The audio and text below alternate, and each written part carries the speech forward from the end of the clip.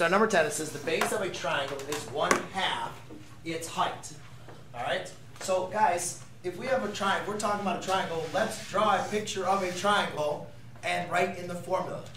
Does that at least seem like the most basic of effort I can make without actually doing any thinking? Does that make sense? Would that be okay? Because I know you guys get to these problems and it's like too much, right? But if you see they're talking about a triangle, can we at least write down a picture of a triangle and the formula? Would that be okay? Let's at least get started with that. And that's what I would expect at least everybody to be able to do, is just draw that and say, all right, area of a triangle equals 1/2 base times height. Now I know I'm going to have to think through this problem, and we know that here's my height,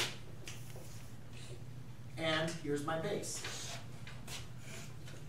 Now, the base, so they say that the base is equal to 1/2 the height. So is it okay if I rewrite base as 1/2 h?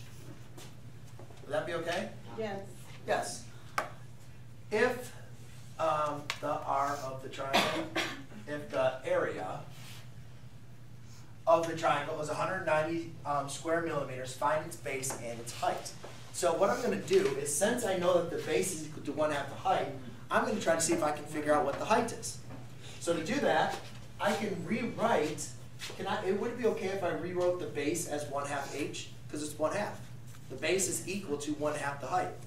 And I'm going to write in 196 square millimeters for the area, 1/2 times 1/2 h times h. You guys see what I did? I rewrote the exact same equation, but now I substituted in 196 in for A and 1/2 h in for B.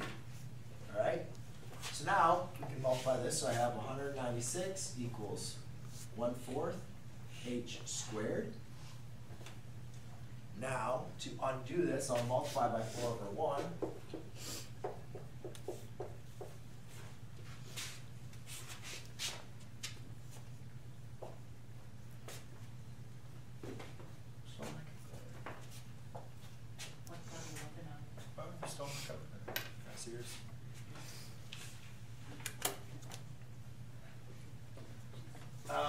Serious? I just don't want to do it. So I have 196 times 4 equals 784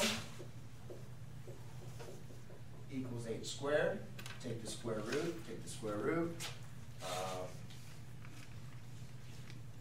And that's going to be h equals 28. Okay? Now you might say, oh, we're done yet. Well, they said find the base as well. So again, we go back to our formula and say, well, I know that 196 equals 1/2 the base times the height. Well, now I know the height is 28. So now we have enough information that we can plug all this in and solve for B? Yes, because it said find the height and find the base. So now I can multiply 1/2 times 28, and that's 14. 196 equals 14 times B. Divide by 14, B equals